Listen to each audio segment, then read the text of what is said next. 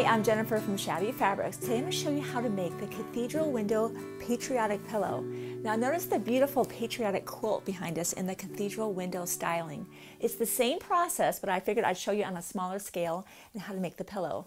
Now of course, be sure to subscribe to our YouTube channel, and to get the download for the project, the link is in the description box below. And of course, you can always go to the bottom of the Shabby Fabrics homepage, click on free downloads. There's this project and many others as well. We're always coming up with new DIY and quilt projects for you. Now, if you've never done a cathedral window, I am excited to tell you this is way easier than it looks. When I first saw the cathedral window, which has actually been around for hundreds of years now, I was like, oh, I can't do that. It's curves, it's complicated, not even close. So let me show you how it goes together. Now, I did previously record a cathedral window pillow using a different method of how to make the actual squares. This is an updated version. I think it's easier, so let me show you how to do it. You'll start off with 10-inch squares, and why I love this is if you're going to be using layer cakes, those are 10-inch squares. Now, of course, we used a very specific blues and reds repetition, but if you used a layer cake, each of your squares could be different. So depending on the project you're going for, maybe that's ideal for you. So pre-cuts are wonderful because the 10-inch squares are cut. In this case, we just used yardage and used 10-inch squares. Now, the first thing we're going to do is just simply fold this in half, right sides together, and let's go to the sewing machine and we're going to sew a 1/4 inch seam.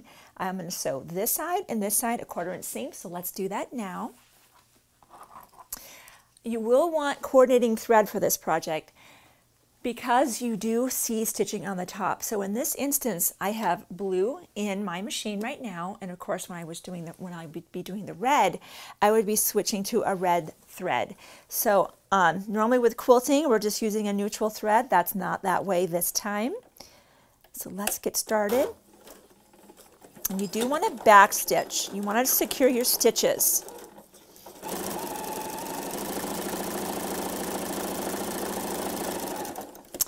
Great, and let's just go do the other side.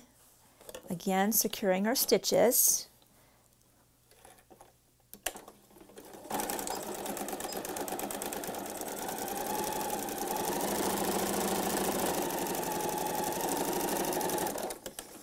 Okay, so let's just use these Kai scissors. I just recently started using these Kai scissors. Oh my goodness.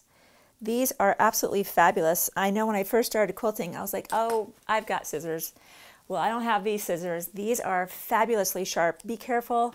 If you do have little ones in the house, put these somewhere high and above and away so that the kids can't cut themselves. I've cut myself already on these a couple times, so just be careful.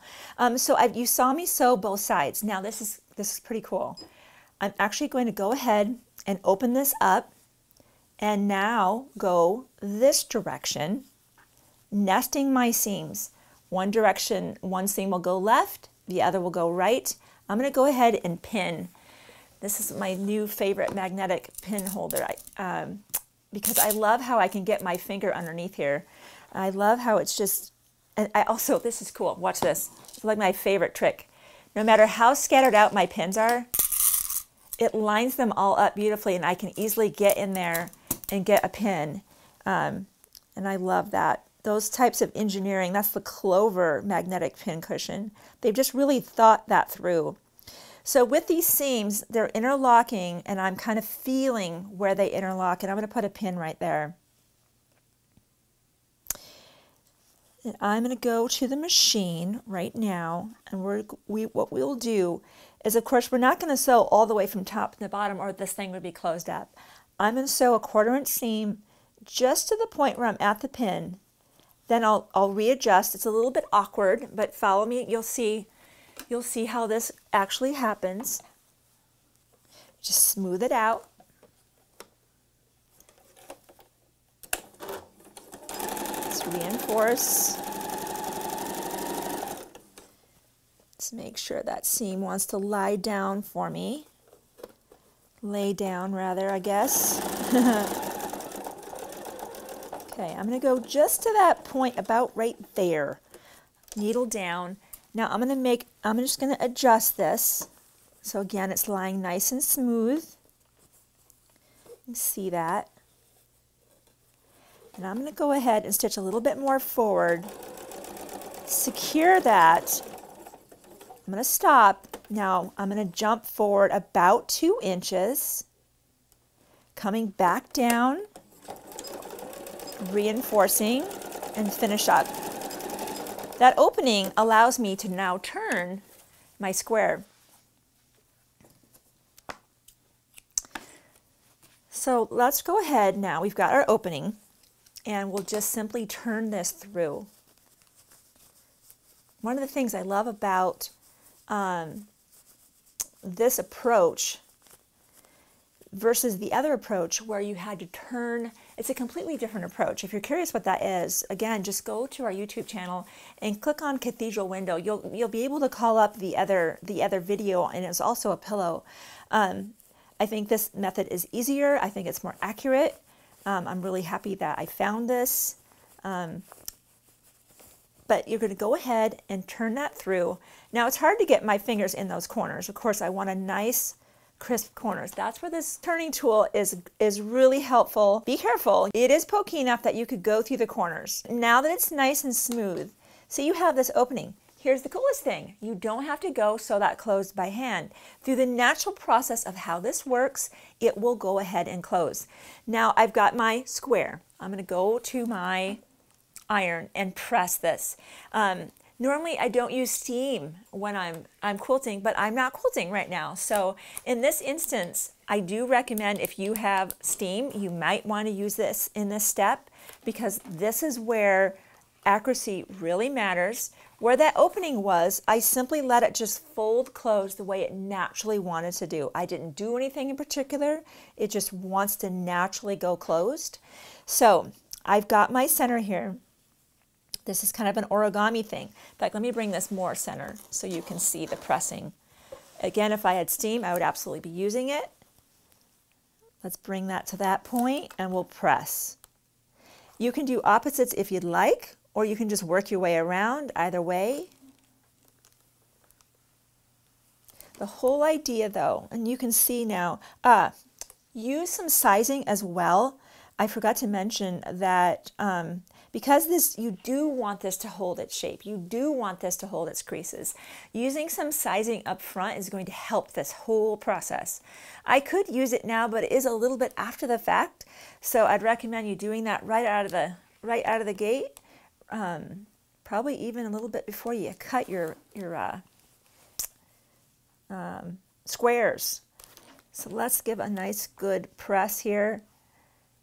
I might use some pins right now to assist me just to keep everything a little more closed, but you get the idea. This thing is now basically a square again, except that it is simply smaller.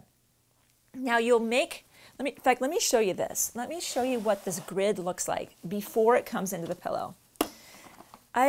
For me, when I'm making a project, if I can see kind of a little bit further down the road, it's helpful for me to understand that. So we've made more of these squares out of the red, right? Just like this row. In fact, which row is this specifically? That's this row right here. We have this one. I think we did use some sizing, size that more, and I think we did use steam with that. And that's, notice how that one, those stay closed and this is not. So if there was ever a reason to use steam, it's pretty obvious why now. So this is that top row. So once you get 9 of those put together, and let me show you what that's going to look like, just so you see where you're going. That's what this is going to look like in the end. But let me tell you how you get to that stage. Now that you have these kind of sandwiches made, as you can see, there's a very strong crease here, and there's a very strong crease here. We will simply lie those together like this, and I'm going to pin that. I do not want anything to move on me right now. And we will stitch where I can see is that valley. That's the crease. So let's go ahead and do that now with a straight stitch.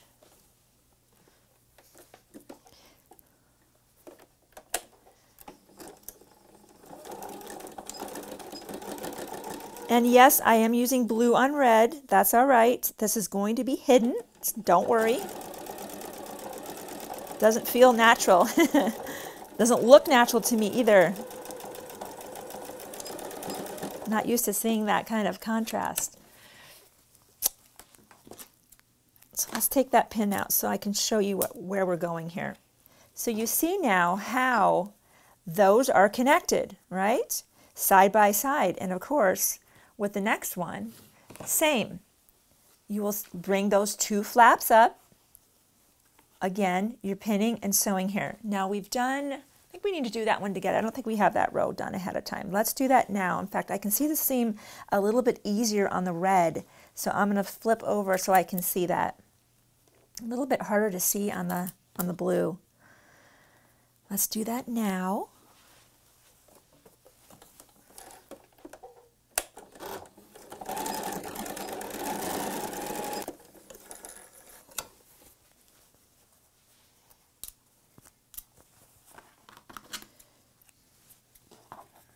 Okay, so that's how my first row is going together. And these little flaps do drive you a little bit crazy.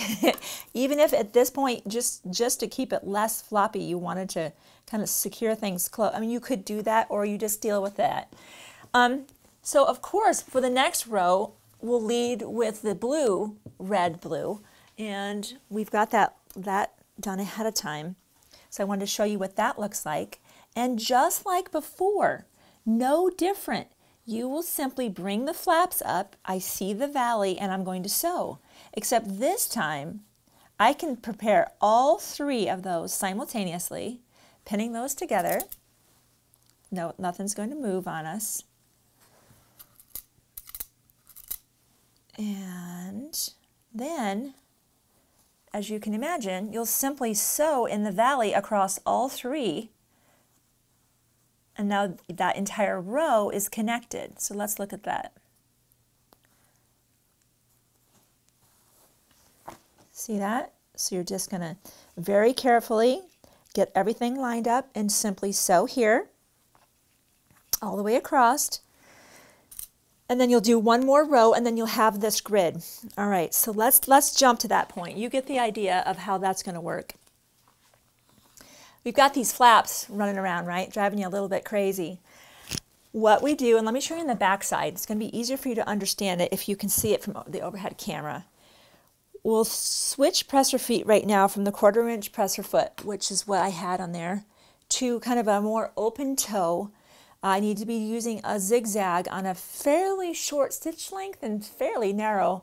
And I'll be running that about, I'd say 1/4 inch above and below and left and right of where those points come together.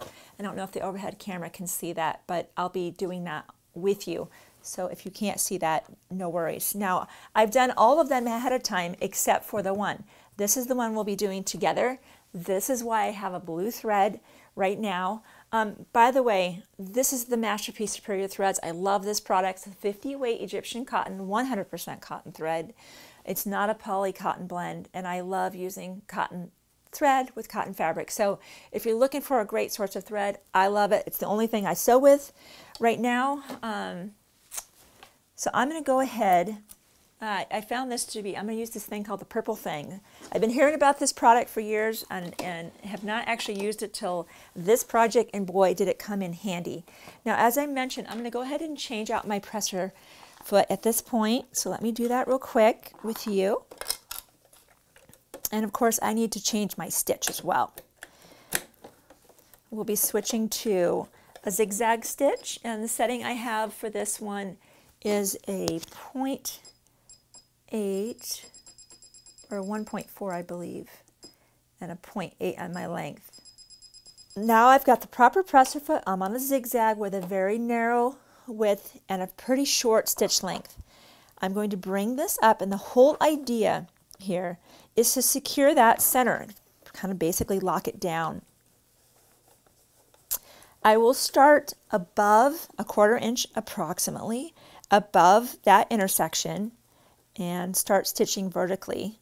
And I want to use, I noticed when I started stitching these down, as I'm stitching, this flap wants to keep coming up. This is where this thing called purple thing is just really helpful.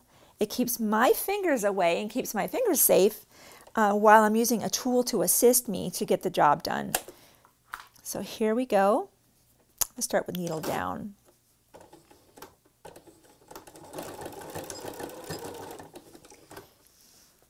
Okay.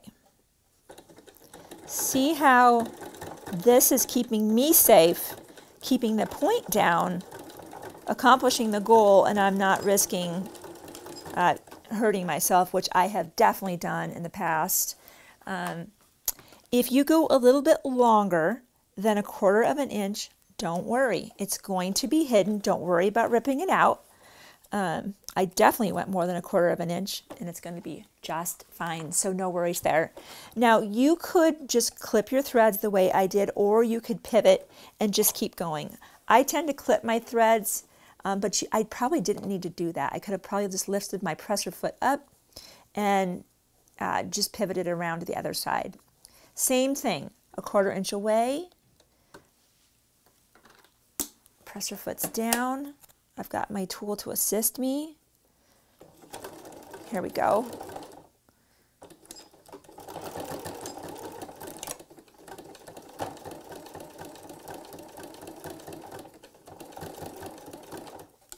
Smooth that out.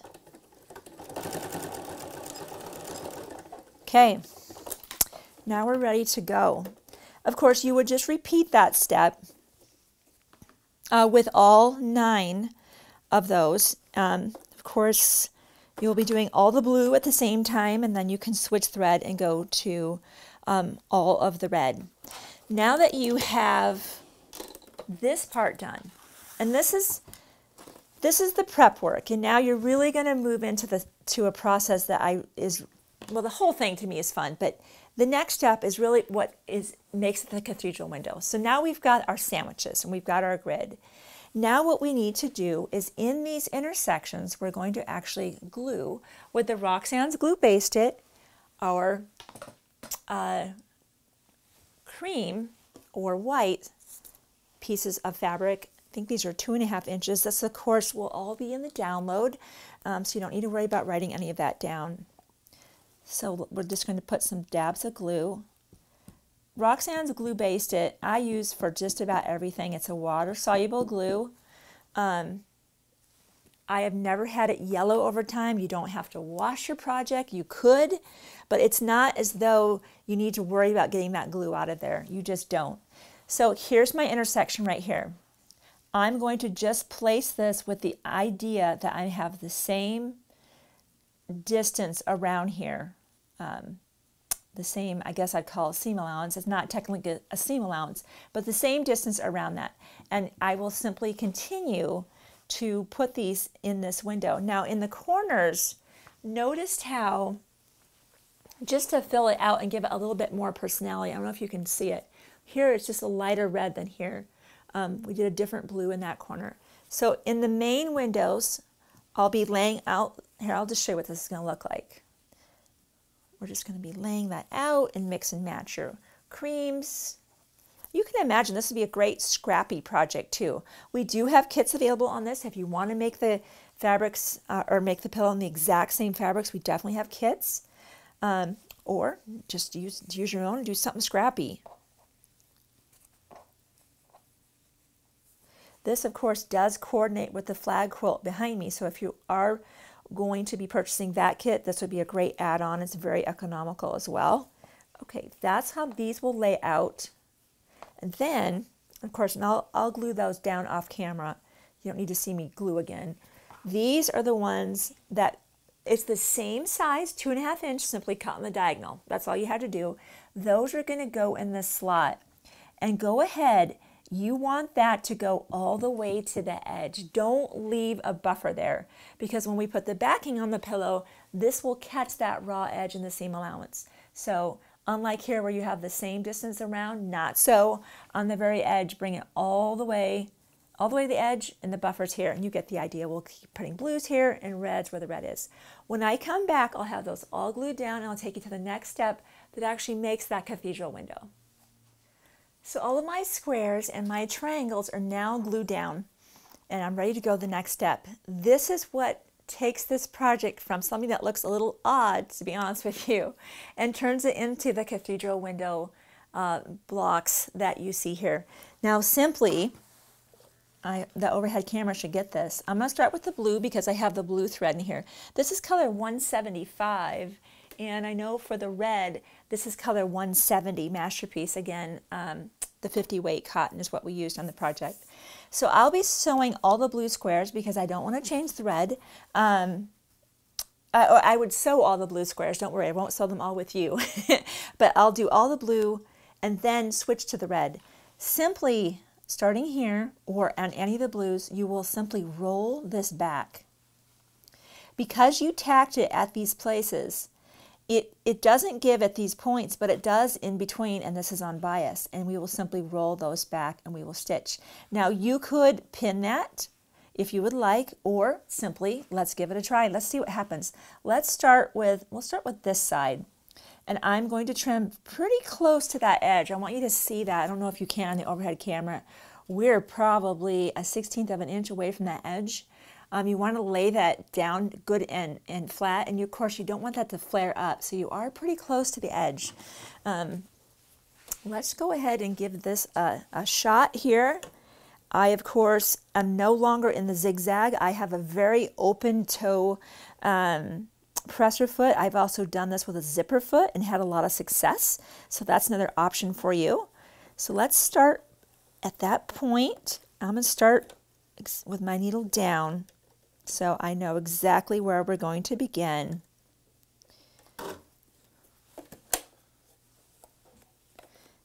Take a few stitches. I'm just going to reinforce slightly, going back.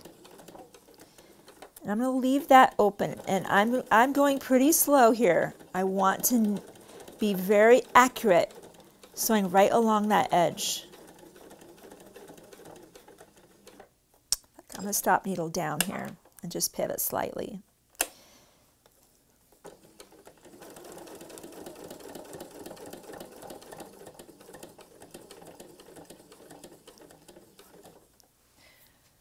I might get that purple thing out just because I do see the temptation to want to put my fingers in there, and that's not a good temptation.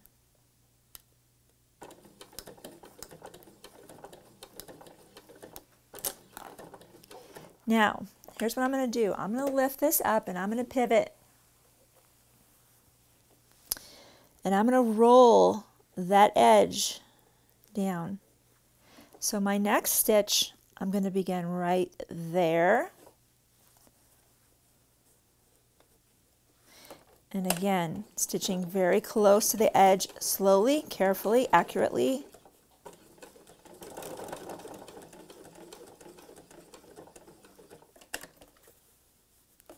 Adjusting as necessary.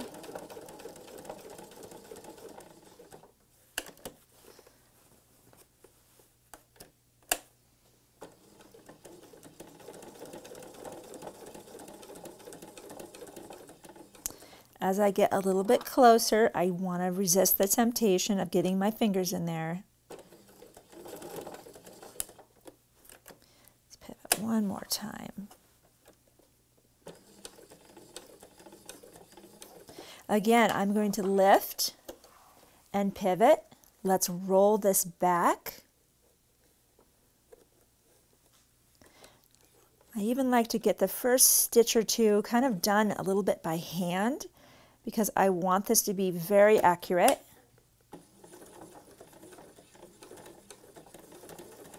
There we go. Now we've got a little flow going.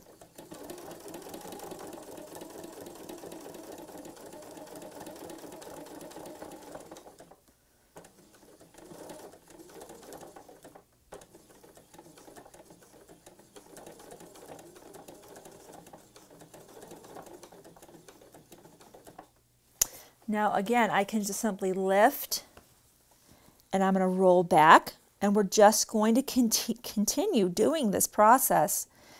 In fact, I'll finish this last one and then we'll go ahead and we'll finish up the pillow. It's just the same process over and over again. If you let me say this. Let's say you don't know how to pivot at this point. You kind of got a little bit lost in the project. No problem. Go ahead and pull away, clip your threads, take a deep breath, and simply start again. You don't have to. The sewing and pivoting is not critical. The way that I'm anchoring my needle, turning 180 degrees, going that doesn't really matter. If you do one arc of it, stop, start again, do whatever's comfortable for you. You know the result you're going for. Do whatever methodology and approach works best for you to get the desired results. This is just a way to not have to start and stop and clip my threads. Just keep flowing from here to there. Let's do one more time how you just started again. Again, if I want to have some assistance from my tool just to kind of hold that in place, or I can do that with my finger if I'm feeling brave.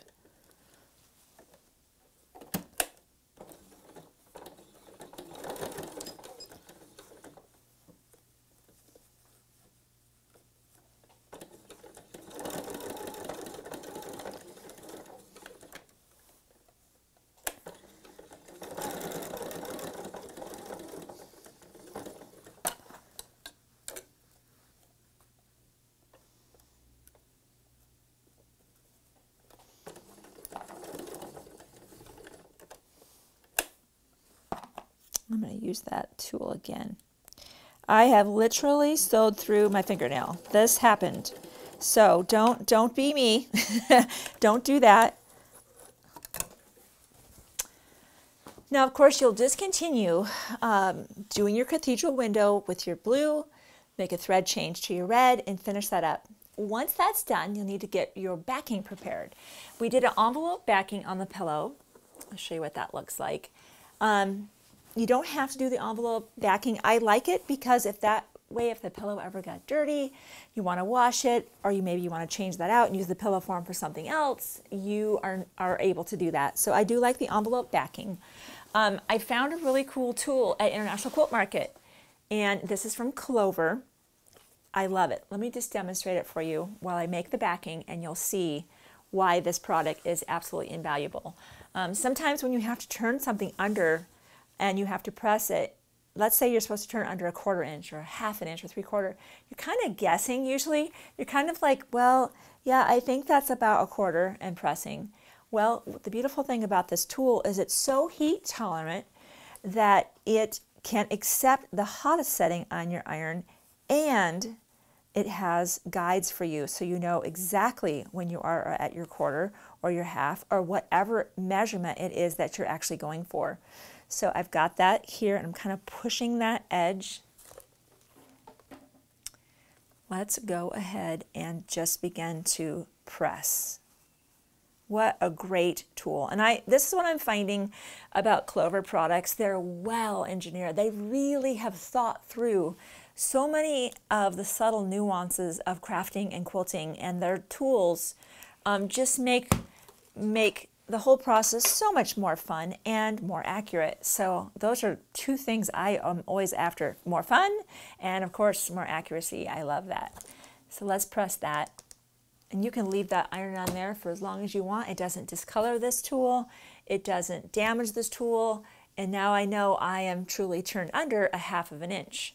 Now I'm going to take a nice healthy bite at this. Let's go a full inch under, one more fold, and I have my nice 1 inch line. I'm just going to push there so there's a nice crisp edge.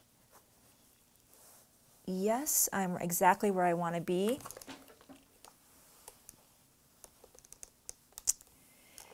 I don't have a lot of notions in my sewing room. I just don't. I'm not one of those people that if a notion comes out, I just buy it. I have to truly see the value in that to want to add that to my sewing room, because I don't want to clutter up my already very full sewing room. So I will only purchase the notions that truly benefit my sewing, leave me with a better result. So I'm only going to share those notions that truly I feel have great value. Once that's done, let's just quickly take that to the sewing machine, and we'll secure that edge. I'm using about an 1/8 inch seam allowance. You can use a 1/4.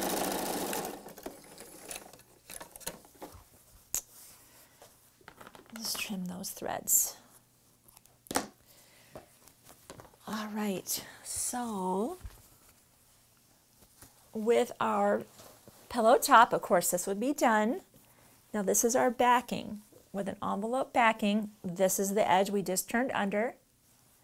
Here and here. Got some more threads. And then the other side, there and there. Simply pin all the way around, sew all the way around, and simply turn it through. And that's all there is to making the Cathedral Window Patriotic Pillow with Shabby Fabrics.